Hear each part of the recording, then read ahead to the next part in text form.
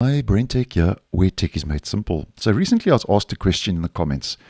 How do you add the control panel to File Explorer?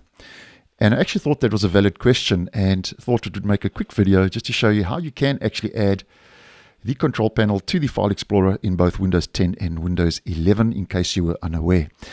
Now, before we do that, just a quick recap. Your control panel, as many of you may know, is a legacy component and side of the OS.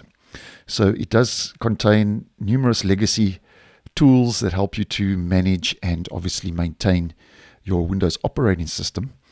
And if we head over to the settings, especially in Windows 11, a lot of the control panel options now are being made available in the settings app, mainly on Windows 11 and to some degree on Windows 10. But now, if we head over to the File Explorer, the control panel is not available as a default option in the File Explorer. And as an example, if you are visiting the control panel almost on a daily basis like I do, then it may be valid and viable to have a so-called shortcut for the control panel that you can access directly in the File Explorer along with all your other folders and pins and so on. Now, just on a side note, if you want to temporarily bring up the control panel in the File Explorer, it's actually simple to do. And you just click on your address bar and enter C or control panel, and there we go. You can open the control panel from there.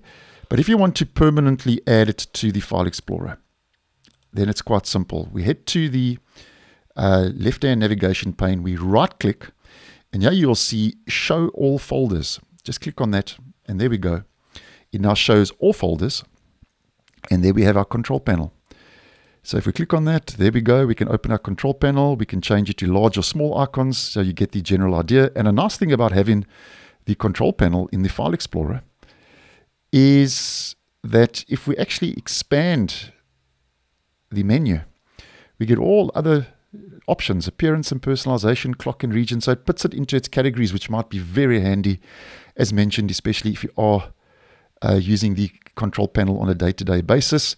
And just one thing I've noticed, though, unfortunately, if you show all folders, it does add a little bit more clutter to the navigation pane. But if you are prepared to put up with a little bit more clutter and you are visiting the control panel on a day-to-day basis, then having it pinned or having it accessible actually in that left-hand navigation pane in the File Explorer, I think is a nice, viable option.